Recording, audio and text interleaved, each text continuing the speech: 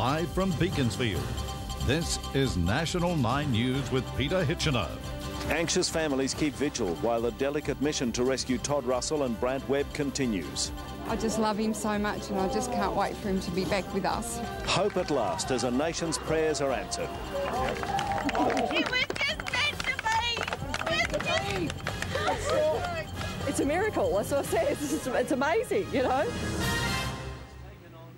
Good evening and welcome to this special bulletin from Beaconsfield in northern Tasmania, where the news that two miners are alive after almost a week trapped deep underground has brought hope and anxiety to this small community. The rescue effort that seemed almost futile a little over 12 hours ago continues tonight, nearly a kilometre beneath my feet. The first priority is to deliver much-needed food and water, but authorities have cautioned that the pair might not be freed for at least another 2 days. Nick Johnston begins our coverage. Brant Webb and Todd Russell may be alive, but the painstaking operation to bring them to the surface is far from over. As locals looked on in anticipation after the euphoria of last night, rescue crews continued their around-the-clock efforts to reach the pair, but it may be 48 hours or even longer before the two men are freed. They're alive 925 metres beneath the surface, surrounded by collapsed rock. The first priority is to deliver sustenance through a narrow tube tunnelled into the earth. Rescuers will then continue to chip away inside what will eventually be the exit tunnel. There's 12 metres more to go of this rescue tunnel, and that's where the hard rock is, and it's just amazingly extreme and complicated and difficult. We have still got a very dangerous and volatile situation. We're still a long way from getting the guys to surface, but the circumstances have improved dramatically over the past 24 hours. Nearly 6 days after an earth tremor triggered the massive rockfall that trapped the pair and claimed the life of mate late night, the survivors are in constant contact with the rescuers using a microphone. Both men have communicated with their families via messages passed on from those trying to save them. The operation remains intensive but delicate, with extra equipment brought in from around the state. While Brant Webb and Todd Russell are reported to be in good spirits, their ordeal is far from over.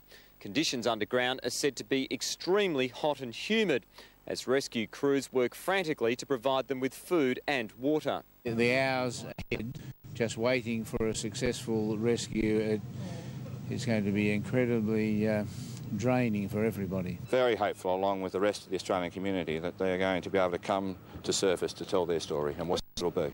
In Beaconsfield, Nick Johnston, National 9 News. Well, among those closest to the rescue effort is Australian Workers' Union National Secretary Bill Shorten, who joins me now. Now, Bill, what have you heard about the conditions facing the rescue team? The rescue is going to be extremely difficult. I know that we had the euphoria of the win last night, but what worries us, of course, is the return, is getting the blokes back up. This is hard rock. This is tough work. It's going to take more than 2 days, we guess. And how are the men who are trapped? How are their spirits? Well, what is good is that they can actually communicate. They can be heard aloud. Yep. The other issue, though, is that getting them food is difficult, getting them water is difficult. Yep. That's going to take a lot longer than perhaps people first thought. Yes. However, there is still hope and plenty of that.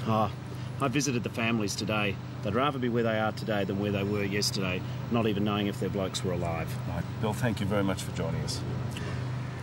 And the unlikely turn of events brought the people of Beaconsfield onto the streets last night, thanking God for what they describe as a miracle. But it was the families of the two trapped men who felt and expressed the greatest relief. James Talia with this report.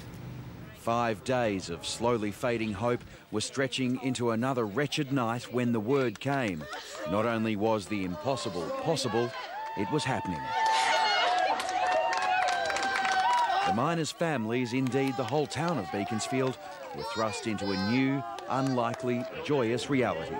Mine officials ran to the homes of Brant Webb and Todd Russell to deliver the news to their wives and families. He was shaking, he grabbed her and he was crying and he said, they're alive, and the whole room exploded because everyone come running in behind him like, what the hell's happened?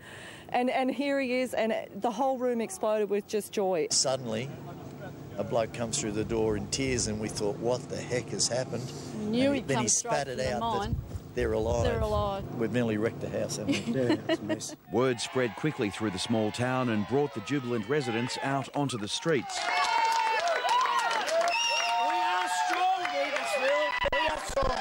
You think of Stuart Diver and that was a miracle, and then you think of this and that's a bigger miracle. God's prayers answered, bringing these men out. It's an absolute miracle. It's a miracle. They're tough men. They come from a tough town with tough families. Relatives made their way to the mine to see if they could learn more and make contact.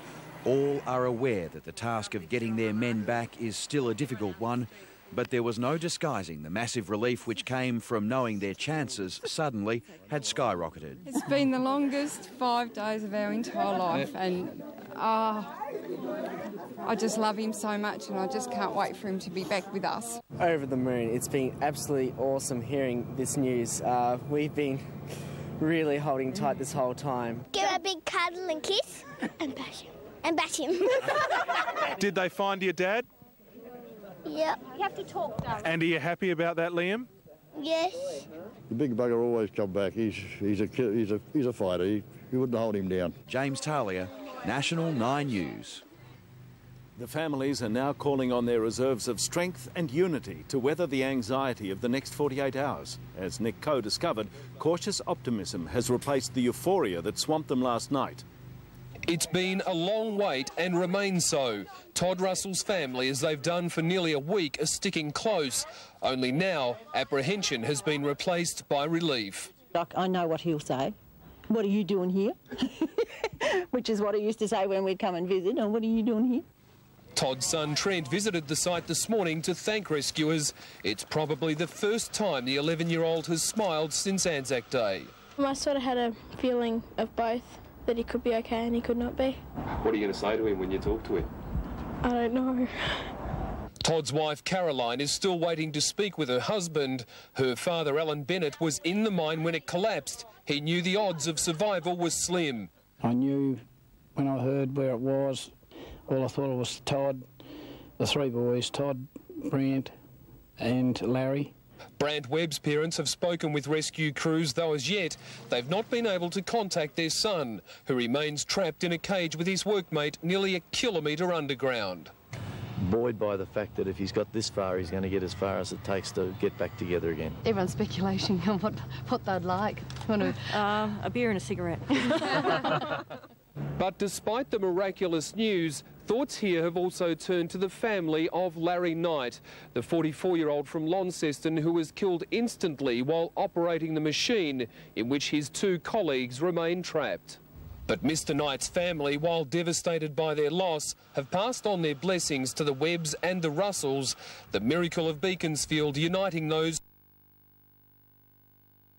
lost so much with all who've prayed for survivors and brought relief to some who in the past 7 days have lived through what they feared may have been their darkest hours.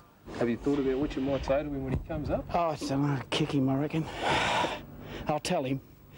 I'll not clean his dog yards out him, I'll tell you. In Beaconsfield, Nick Coe, National 9 News.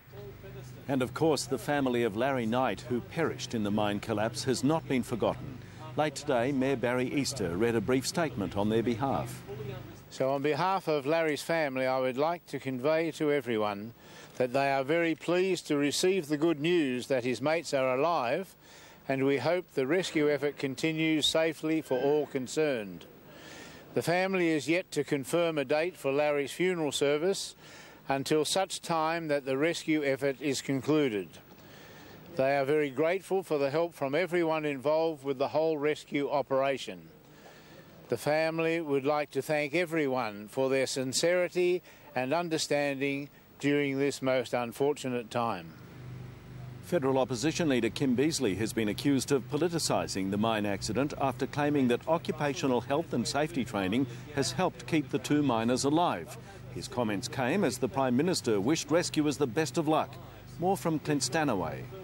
With Australians holding their breath as rescuers battle to reach the two miners, the Prime Minister has spoken for the nation.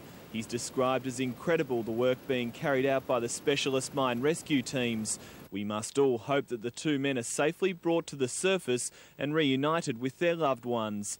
He's also praised the Beaconsfield community, saying it has shown incredible resilience and courage in maintaining its hope and determination over the past 6 days.